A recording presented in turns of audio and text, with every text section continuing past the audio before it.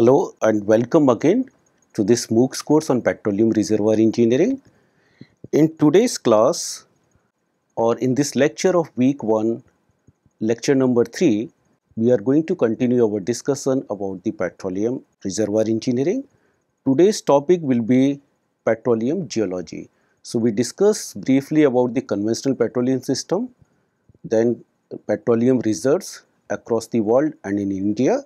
Today we will discuss about how this petroleum geology is important to identify the potential site where the petroleum hydrocarbon can be present. So petroleum geology is actually a subclass of the geology. Geology is defined as the science of earth. So the earth science is actually the geology that deals with the origin, age and structure of the earth, including its evolution, modification and extinction of surface and subsurface features. So the petroleum geology is the study of origin, occurrence, movement, accumulation and exploration related to hydrocarbon fuels. So how hydrocarbon fuels are getting originated, where they are found, how they are moving from one place to other place and how to explore them is the part of the petroleum geology. It is a specific set of geology discipline that's actually deals with the hydrocarbons, specifically oil extraction.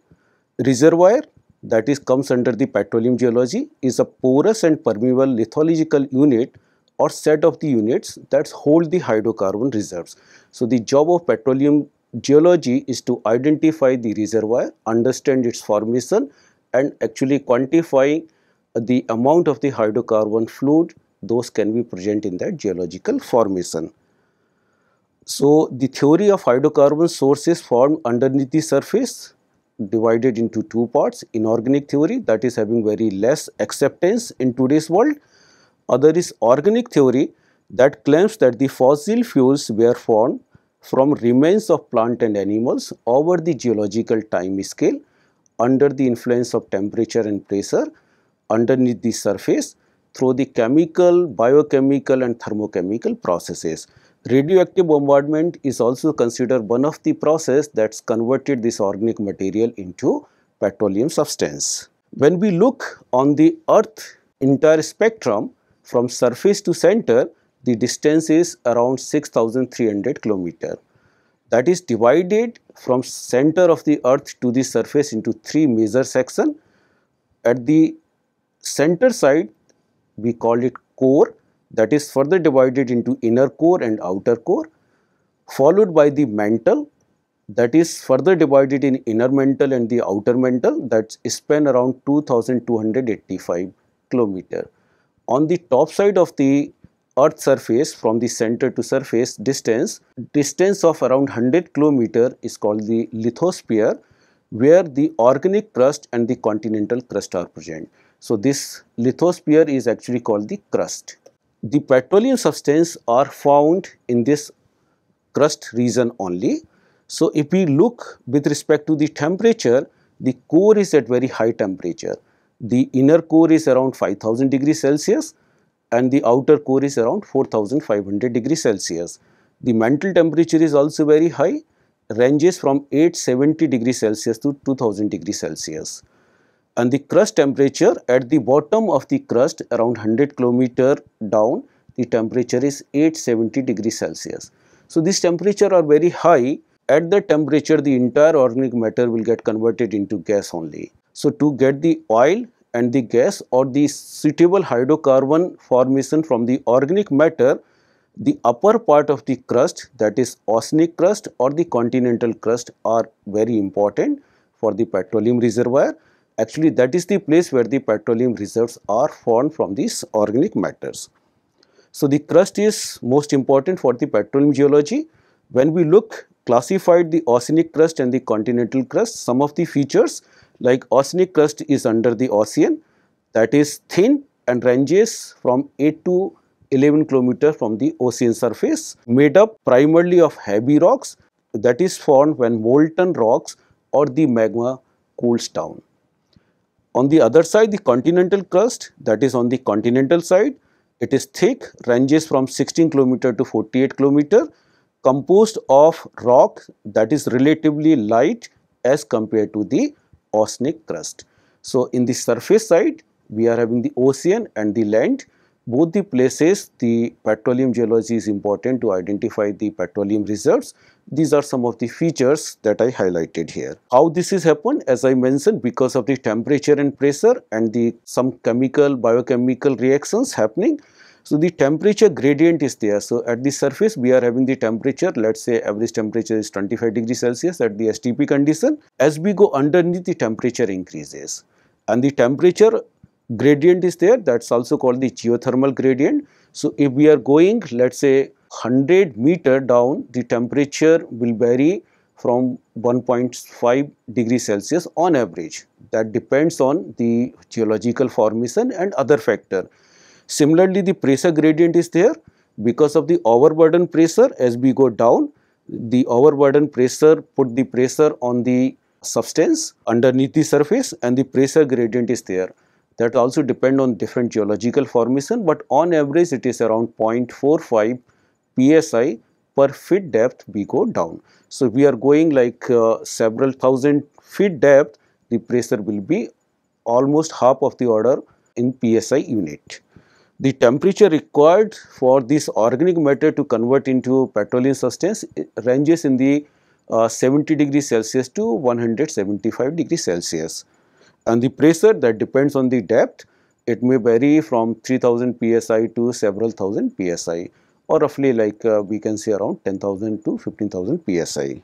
So, the geology of this crust is also important because this crust is continuously changing and moving because of the two forces of the nature. One is orogeny, another is weather and erosion processes. So, the orogeny or mountain building is a process where the movement is happening because of the tectonic plate movements or because of the volcanism. While the weather and erosion process, these are the forces, they break down the sediments and transport them from one location to the other location. So, what these two weathering process are? Physical process and the chemical process. In the physical process, solid rock is fragmented by the physical processes that do not alter the composition of the rock. For example, the wind, water and heat and even the glacial movement shifted the sediment from one location to the other location. And example could be the frost wedging, where the water is going through the solid and the liquid phase and continuously changing the structure or the rock formation. Chemical weathering process, that's change the chemical composition of the rock. Because of the minerals in the rocks, they go through the chemical reactions. For example, the potassium feldspar convert to kaolinite over the geological time. How this transportation happens? As I mentioned, the land transportation is possible because the sediment is moving by the rivers, wind and ice form. Because the sediment is moving by river, wind and other form.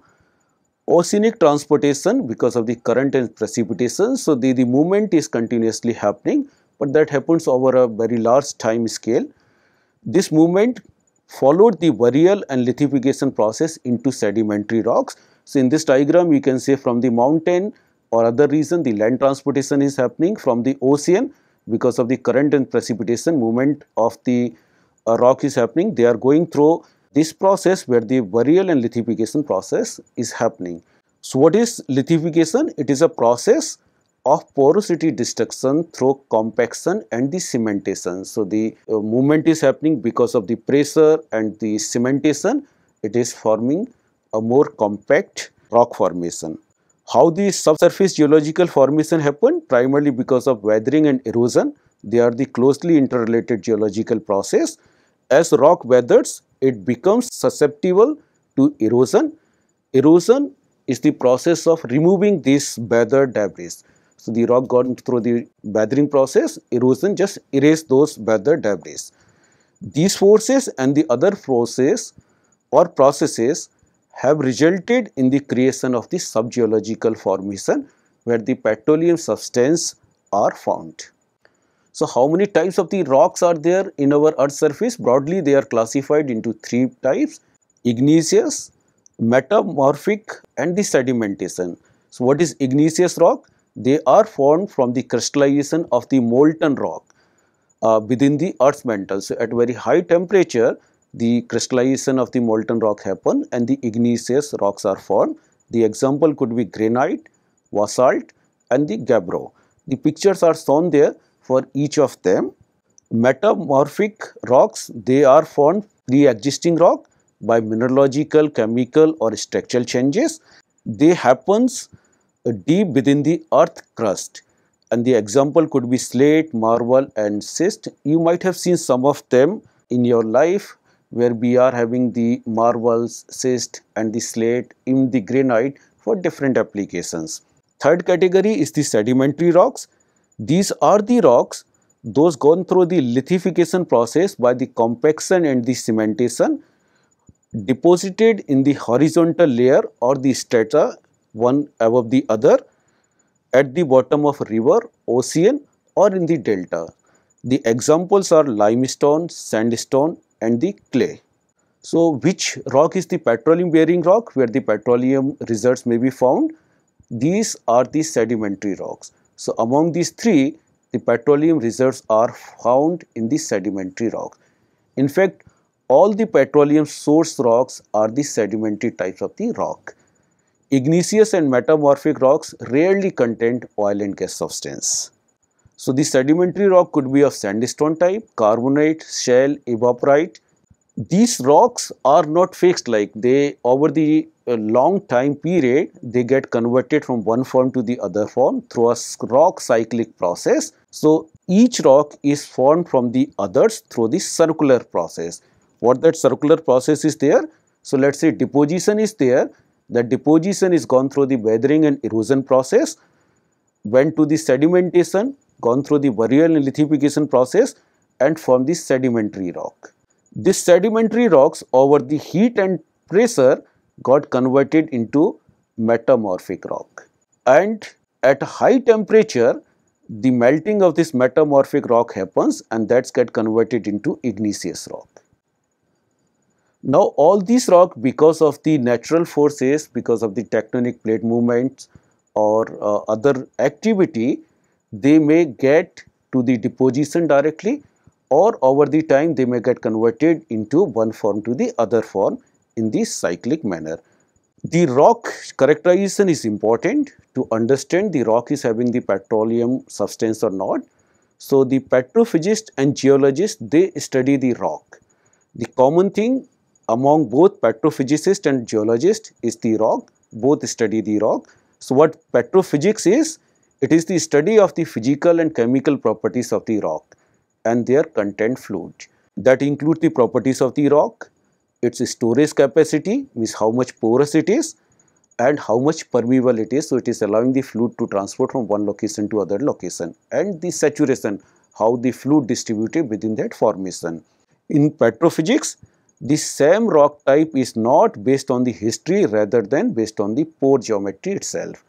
So in petrophysics, the same rock type is not based on the history, how the deposition is happened, like the geologists are interested in that, but it is the properties of the rock, for example the pore geometry, that's how one rock is similar to the other rock. So the pictures on here, the distribution of the different size of the grain in the rock formation or in the sedimentary rock formation where the petroleum substance are also present along with the rock, and in that when the petrophysicists are studying, they are studying about its physical and chemical properties. While the geoscience, also known as earth science or the geology, they study the structure, evolution and dynamic of earth and its natural mineral and energy resources. So how deposition happens, how deposition evolved from a different rock type are investigated by the geologist. They investigate the processes that actually have shaped the earth. When it comes to the petroleum reservoir, certain physical properties are important, like the depth, how the reservoir is located and at what depth it is located. The area and the thickness of the reservoir, how big the reservoir is which is carrying the petroleum reservoir fluid, porosity, permeability, fluid saturation and the pH zone.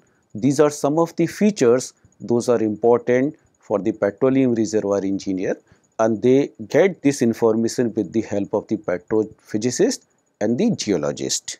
Some of the nomenclature of the petroleum reservoir is included in this diagram. So, this is one of the example how the formation is carrying the petroleum fluid.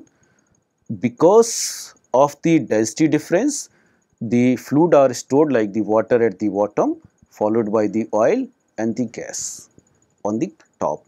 Some of the nomenclature, that says the highest point here is called the crest, the highest point of the formation. Up to that point the hydrocarbon fluids are present.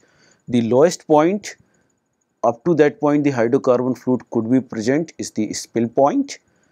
The distance between these two is called the closure, and the zone immediately beneath the petroleum is called the bottom water. So, this section is called the bottom water, and this is the edges of the water. And the pay, that is very important. So, the fluid that is trapped underneath the surface in the petroleum reservoir, it is having certain reason through which it is producing, that's we call the pay zone, or the vertical distance from the top of the reservoir to the point where the oil water are in contact. So, from here to here, this is petroleum fluid in the form of oil and gas. This called the gross pay. Among this gross pay, the section that is actually contributing for the production is called the pay. Other than this nomenclature, the seal and the cap rock is important to hold this reservoir fluid at the place.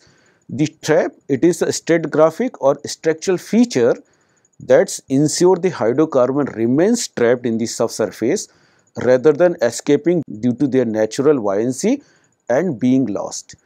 So, the trap is required in the reservoir formation to keep the reservoir fluid intact within the trap. Otherwise, the fluid will get migrated to the surface or spill out to the surface or move from one place to the other place.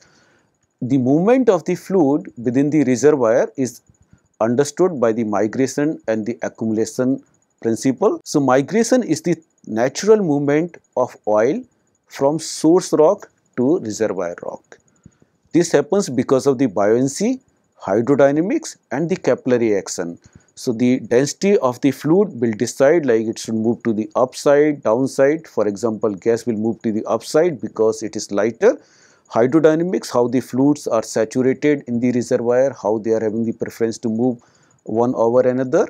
And third one is the capillary action. So, the oil substance within the reservoir is also trapped in a small pores. Those are present in the reservoir formation, and the capillary action hold those fluid within those small pores. So, this capillary action is also responsible to allow or migrate the fluid.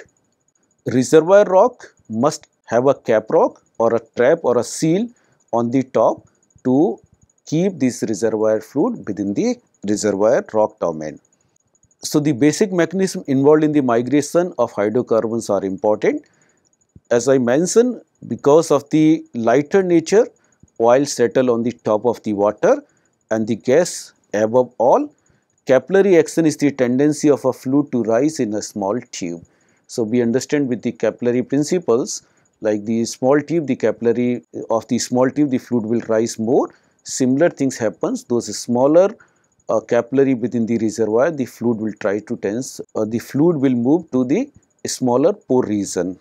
The migration is a critical process, and we are trying to understand this underneath the surface at several thousand feet depth. It is not well understood, but it is very important to understand how the petroleum migration is happening. The migration happens into three steps. The primary migration. So, the source rock that is having the capability to produce a hydrocarbon fluid, it produces the oil and gas. These oil and gas migrate from source rock to the reservoir rock. This is called the primary migration. In the secondary migration, these reservoir fluid, those reach to reservoir rock through the primary migration, they may move to some nearby reservoir or some coarse grained carrier bed or some faulty reservoir because of the secondary migration. In tertiary migration, when the petroleum moves from one trap to another trap or to a seep. So primary migration is the expulsion of the petroleum from the source rock to the reservoir rock. Secondary migration, when the petroleum moved from a coarse grained carrier bed or fault to a reservoir. So from one reservoir region to the another reservoir region, it may move because of the secondary migration. In tertiary migration, when petroleum moves from one trap to another trap, or it just seep out to the surface. So if there is not a proper seal or cap, it will keep moving from one domain to another domain or even to the surface through the tertiary migration process. So these reservoir, those are sedimentary rock reservoir, actually contain the reservoir fluid or the hydrocarbon fluid. So almost all reservoir rocks are sedimentary in the nature. Sedimentary rocks could be sand, those are loose or uncompacted nature of the rock. For example, quartz and the feldspar. Sandstone, they are the compact form. Conglomerate, a cemented clastic rock containing rounded rock fragments like the pebbles or the gravels. Limestone, they are primarily formed by the accumulation of the shell and the coral. They consist mainly of calcium carbonate, and along with this, water is always present as a dissolving agent in the sedimentary rock. If we look around the sedimentary formation, mostly this is the carbonate reservoir around 45%, followed by the sandstone 35%, and remaining 20% are of the shell nature. So most of the world's oil lies in the sedimentary rock formed from marine sediment deposit on the edge of the continent. For example, there are many large deposits that lies along the Gulf of Mexico and the Persian Gulf. Another important feature is most of the oil is found in the carbonate reservoir. Around 60% of the total world crude oil reserves are found in the carbonate reservoir. For example, the Gulf country contains 62% of the total oil reserve, that is proven oil reserve, out of which 70% reserves are carbonate reserves. So the carbonate reserves carrying the more amount of the oil than the sandstone reservoir. However, in India, our mostly reservoir are the sandstone reservoir. So the reservoir are having the trap, because of that the fluid are stored at the reservoir rock formation. The traps are classified as the structural trap, that is the result from rock layer deformation. Second classification of the trap is stratigraphic trap, where reservoir bed is sealed by other beds. So the one bed is sealed by the another bed, and the porosity or permeability changes within the reservoir bed. More detail about those reservoir traps, so we can discuss about, like, the structural trap could be anticlinal, synclinic, fault, fold or dome shape. So there could be the structural deposition in such a manner where the different shape of the petroleum reservoir rocks are taking place underneath the surface. For example, when the rock layers are folded and taking the shape of dome, it's called the anticlinal, like this one, where they are taking the shape of dome and the deposition is happening. Reverse of it is the syncline. A fault is a break in the earth strata. So there are several fault happen within the deposition, that's we call this fault trap. That could be upward, downward or in any direction. The fault naturally may occur in any direction. A fold is a bend or flex in the layer or layers of the rock. So there are certain folds, those are present in the reservoir rocks. Those are also arranged in such a manner and falls under the structural traps. Another is salt dome, is an anticlinal uplift form where the salt dome is formed like this and the oil and gas are trapped somewhere in between. Okay, and this is caused by pushing up of the body of the salt. So the salt body is pushing up underneath the surface. The formation water is having high salt, and the deposition of salt may result such kind of the salt dome formation underneath the surface. Second classification is the stratigraphic traps, where the reservoir bed is sealed by another bed. The example could be the lens or anticular trap, where the reserves or hydrocarbon fluids are trapped in the form of the lens. They may be unconformity trap could be formed, and this happens under the situation when the sedimentary sequence lying over a tilted sequence of the earlier rocks. So, these are the tilted rocks here, and the deposition is just lying above of it.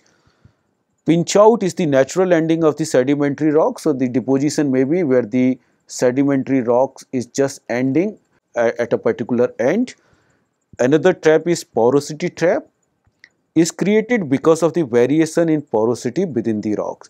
So, the rock is having different porosities. So, some section is having like high volume to accommodate the hydrocarbon reserve, other is having the less, but entire region is trapping the hydrocarbon fluid within the geological formation.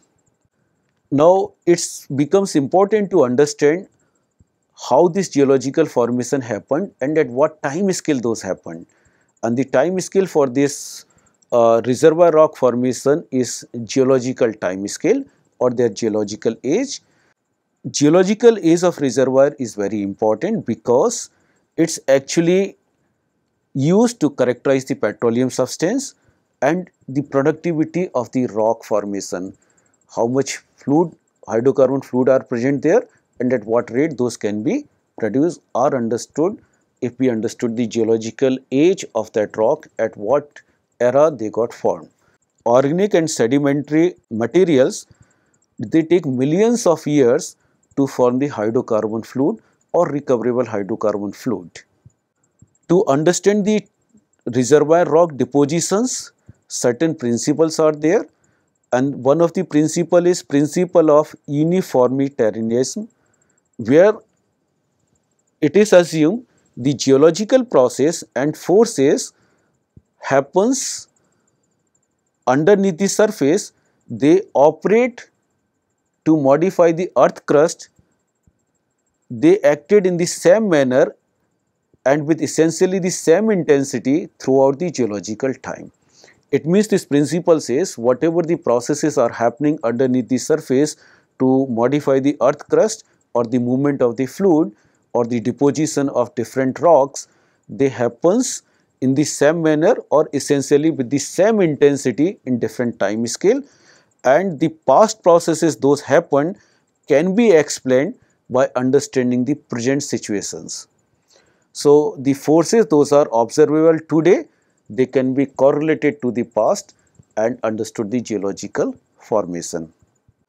Age dating, relative age of the sedimentary rocks layers by the principle of this force understanding at the current situation can be correlated to the past and the age of the reservoir can be established.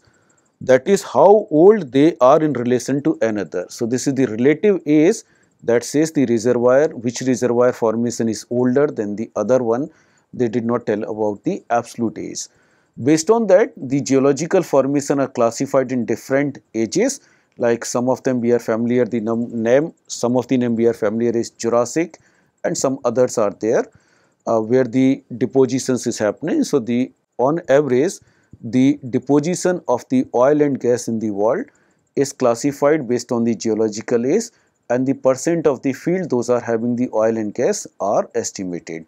So, we can see mostly this happens during this Cretaceous geological age followed by the Jurassic and this Paleocene age.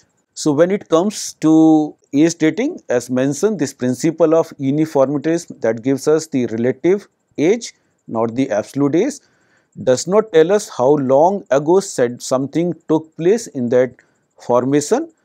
It only allows us to correlate one event to the other event, and the deposition of the different formation or different types of the rock within the reservoir formation can be established, or within the earth crust can be established, and relative age tell us which one is the youngest and which one is the eldest. The deposition may happen, or deposition in general happens in the layer formation over the geological time scale. It may happens like not just one type of the rock is deposited then the other.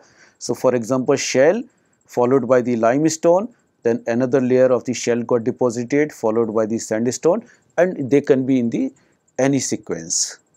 To estimate the absolute age, physics of radioactive decay can be utilized that can pinpoint the absolute age of the rock. But knowing the absolute age does not means relative age is not important.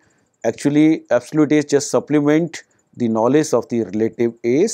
To calculate the absolute age, there are several radioactive material. Those can be used depending on the formations we are having. So, for example, the carbon-14 technique can be used for the organic material deposition age.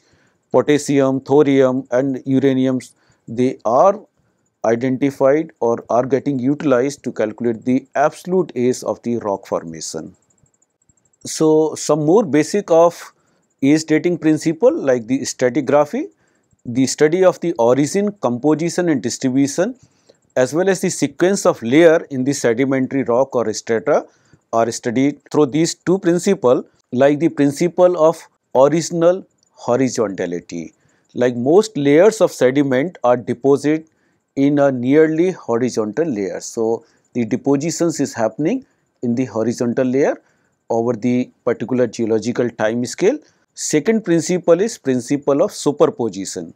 So, each layer of sedimentary rock in a sequence that has not been tectonically disturbed is younger than the layer beneath it and older than the layer above it. So, with these two principles, it is understood like the deposition is happening in the horizontal principle. So, at a particular time, the horizontal depositions is happen of a particular rock formation, and at a different location, those can be mapped properly and they can be correlated, like this particular deposition is happen in region A, B, C, and the amount of the deposition may vary, but deposition will be there in the same manner, like the A type means this X type of the rock followed by the Y, Z. Similar deposition will happen at the different locations also, and in that the previous rock is older than the new rock and this is older than the Z. So, the layer that is below is the oldest. So, the rock that is below, that is the older, and followed by the other layers, those are younger than that rock. So, the layer rock sequence illustrated the relative age and deposition of the strata in the horizontal layer. Another is paleontology, that study the life in past geological time based on the fossil, plant and animal. This becomes an important consideration in the stratigraphic record and is significant in assessing age of rock unit. In 1793, William Smith, he recognized that fossil could be used to date the relative age of the sedimentary rocks. So, the fossil, those are present in the sedimentary rocks, they can be utilized to understand how old they are or the rock formation are. So, in 1793, William Smith, he recognized that the fossil could be used to date the relative age of the sedimentary rocks. So, the presence of the fossil in different rocks, they belong to different geological time scale. Those can be used as a substance to correlate the relative age of the formation. So, the layer are characterized by their lithology and the fossil content. Then geologists can correlate the formation in a local area or around the world, how these kind of the fossils are present around the world. The petroleum industry relies on such kind of the data for the exploration and the production of these hydrocarbon fluid. So, the mapping of the geological formations are done by the geologists and then they do it over the time and for the entire world. So, the geologists actually they build a worldwide rock column on relative time scale. What is geological time scale? It is a system of chronologically dating that relate geological strata to time. So, when we see this picture, we can see like the entire time scale from earth formation to current can be divided in different era or in different periods. For example, like the earth is evolved around 4,500 million years ago and the human are evolved so like 1.6 million years ago only, and between this lot of the things happens and the geological time scale just classified that entire period into different time zone. So for example, the Jurassic age was around 138 million years ago in that period. So geological time scale becomes very important for the earth scientists to describe the timing and relationship of the event that occurred during the earth history, and they are able to correlate lot of the information about what happened in a particular part of the world and how this reservoir rock formation or the strata got deposited over the time. So when this time scale is done, when we understood the reservoir formations and other part, it comes to the rock and organic matter that's contain the petroleum substance. So the maturation is one of the technique or the analysis that's actually assess how thermally mature the rock is and how much amount of the hydrocarbons are stored, or the rock that is subjected to the maturation study tells us the amount and timing of the hydrocarbon generated and expelled from the source rock. So the rock sample is taken out and subjected to maturation study. The thermal maturity is the extent of heat driven reaction that alter the composition of the organic matter. So the conversion of the sedimentary organic matter to the corrosion happens during this thermal maturity, and further the petroleum substance produced. So the oil goes to the cracking process and produce the gas, and this happens under the thermal maturity. So the important part for the petroleum reservoir is the rock that is having the organic matter that is in the crust part from a different geological time scale. It is subjected for a certain analysis to understand the amount of the hydrocarbon those can be produced from that reservoir formation. One of the analysis is the maturation that involves assessing the thermal history of the source rock in order to understand the amount and timing of the hydrocarbon generation and expulsion happened in the source rock. In thermal maturity, the heat driven reactions happen, corrosion formed from the organic matter, that corrosion converted into petroleum substance, and in further processes the oil cracked down to form the gases. The reaction involved are complex and not fully understood, but the process required parameter which are temperature in the range of 50 to 120 degrees Celsius, or in principle the petroleum bearing reservoir are found in the temperature range of 70 to 175 degrees Celsius. These reactions happen over suitable geological time scale, generally require burial to a depth of 2 km or more. So this kind of the petroleum substance over the geological time scales happens underneath the surface more than 2 km depth in the temperature range of 70 to 175 degrees Celsius. It doesn't mean like less than 2 km we are not able to find the hydrocarbon fluid.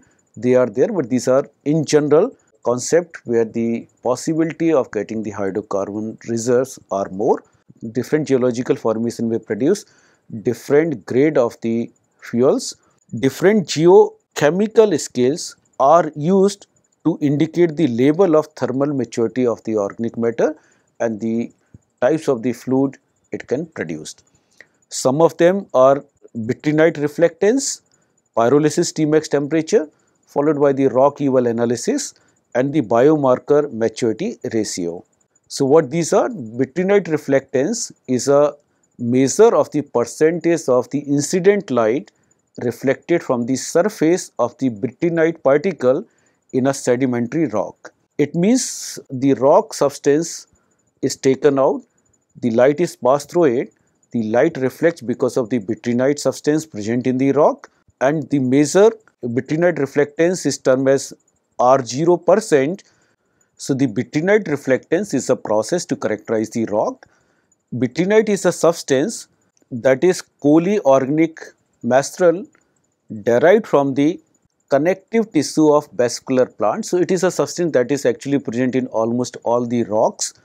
So, when the light is passed through this rock formation which is having the vitrinite substance, light reflect because of the vitrinite and it is recorded, and the parameter R0% is used to assess the quality of the rock or the quality of the rock in terms of hydrogen bearing capacity.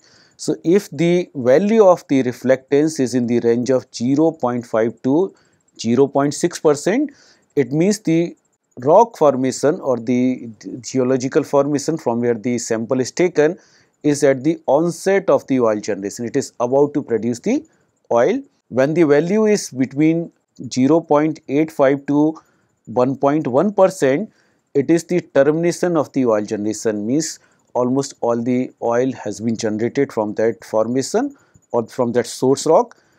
The onset of the gas generation happens when the reflectance value is between 1 to 1.3%, and termination of the gas generation when the value is 3.0%, means when the value is 3.0%, the all the organic matter present in the source rock has been generated and the expelled out.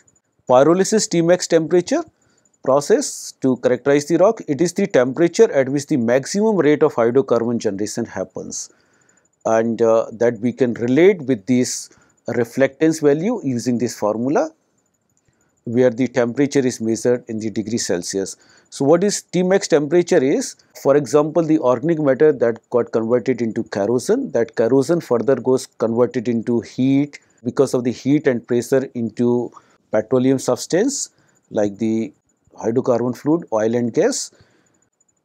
This kerosene that is present in the rock sample can be classified based on the ultimate and proximate analysis into different grade. So, based on the elemental analysis, this can be classified as the type 1 kerosene, type 2 kerosene and type 3 kerosene. So, when this rock that is having the kerosene is subjected to the pyrolysis. Pyrolysis is a process when we heat the substance under the inert condition at a specified temperature program or within a temperature history. So, for example, the source rock is taken, it is crushed, make a powder, and then it is subjected for the temperature history, and this substance is heated at a specific heating rate, let us say 10 degrees C per minute. To a higher temperature, we will get the material that is coming out in the derivative form like this. So, the weight loss happens because of the temperature, and the derivative of weight loss is in the form of dTg, derivative of the thermogravimetric data, and the temperature at which the maximum amount of the hydrocarbon generation is happen is the Tmax temperature. And these kerosene type 1, type 2 and type 3, they behave differently and they produce the maximum hydrocarbon at different temperature. So, this can be classified as hydrocarbon generation zone. If the rock is immature, then the maximum temperature will be reached before 435 degrees Celsius. If the kerosene is of type 2 nature, the oil bearing rock will give the maximum temperature in the range of 435 to 455 degrees Celsius. Kerosene 3 types will give the same value at a little bit higher temperature on the other side like 465, and the gas will get generated around 455 and 465 from the same source rock. So, the rock is taken to understand under what conditions the organic matter or the kerosene in the source rock, and when we heat it, what temperature the maximum hydrocarbon is coming out from this kerosene. That can be characterized as one of the parameter to assess the quality of the rock. In rock-eval pyrolysis, similar thing is done. The sample is placed in the furnace or in a heated chamber under the inert condition, heated at a specific heating rate, let us say 10 degrees C per minute, to a high temperature 550 to 600 degrees Celsius, and during that time the evolution of the product from this source rock are characterized. So, when we heat with respect to time, the temperature will increase because of the heating rate. So, either the time or the temperature can be considered on the x scale, and y scale we will get the derivative. So when we are heating, let's say from ambient temperature at a certain specific heating rate reaching to 300 degrees Celsius, holding there for some time, some weight loss will happen, and that will reflected in the DTG curve as a peak, that is can be characterized as S1. When we go further at a higher temperature, a bigger peak will be appeared, that is because of the hydrocarbon produced from the source rock. And then when we reach to a very high temperature, another peak S3 will happen, that is because of the decomposition of the minerals and releasing the CO2 to the product side. And whatever the amount remaining in the crucible or in the sample holder, we can measure that and record as S4. So the area under the curve here is S1, here it is S2, here it is S3, and the remaining after the experiment is S4. So these kind of the data can be used to understand or estimate the total organic carbon present in the sample, and that can be done using this formula. Percent of the total organic carbon content in the sample is equal to 0.082 multiplied by the area of peak S1 and S2 plus S4 divided by 10, and that will give us the TOC value. So this S1, that measure milligram of hydrocarbon per gram of the rock, that is actually S1 is appearing because of the free hydrocarbon present in the sample during the analysis. S2 happens, that's characterize the rock in terms of the volume of hydrocarbon that formed during the pyrolysis process of the sample, and actually this is used to estimate the remaining hydrocarbon generation potential of the sample. The source rock that is taken, it might already expelled out some of the hydrocarbon fluid at the time it is taken, but when it is subjected for the analysis, how much potential it is having to produce the hydrocarbon fluid is characterized by the S2 peak. S3 is corresponding to the CO2 yield during the thermal breakdown of the corrosion, and the S4 is the residual carbon content of the sample. The residual carbon content of the sample has little or no potential to generate the hydrocarbon due to the lack of the hydrogen and the chemical structure of the molecule. So this is actually kind of the char substance that remains after the experiment. So another technique is biomarker. These biomarker are present along with the organic matter. The analysis of this biomarker can be done using the GC or GCMS. That can be done by extracting these biomarker from the source rock or performing the pyrolysis, collecting the product and analyzing those things, or in the petroleum product those are getting produced. These biomarkers are a good indicator about at what geological time scale these samples are collected, because the systematic changes took place in the biomarker composition with increasing the depth of burial. So the biomarkers are a good indications of the rock quality. Certain biomarkers ratio were compared with the thermal maturation of the organic matter, like the Tmax or reflectance, vitrinite reflectance data and generation of the petroleum, and consequently have been utilized as the thermal maturity indicator of the petroleum and source rock in the sedimentary basin. So biomarker are kind of the substance those allows us to correlate lot of the information with the other data to understand the petroleum bearing rocks capacity and the sedimentary basin. So certain biomarker ratio were compared with the other data like the thermal maturation of the organic matter, that is change in the coal rank, vitrinite reflectance, generation of the petrol, and consequently all these data set help us to understand the thermal maturity of the petroleum and the source rock present in the sedimentary rocks. And all these data are actually utilized to establish the relationship that's allow to understand the reservoir rock in a more better way as thermal maturity indicators for petroleum and source rock in the sedimentary basin. Some advanced techniques are getting utilized to characterize the rock for different purposes. Actually, the understanding of the geological formation start from the drilling process itself, where the log data are collected. So at the well site analysis generally concern the evaluation of two types of the log data, electrical or resistivity log data and the porosity data. So the porosity logs, actually the percentage of the voids in the reservoir which is filled with the fluid, are measured with the porosity log data. Resistivity data help us to understand the material to flow of electric current calculated by the Ohm's law. These law, porosity and resistivity, they help us to understand the water saturation present in the geological formation. Advanced techniques along with this log data, those are getting utilized to understand the rock formation better.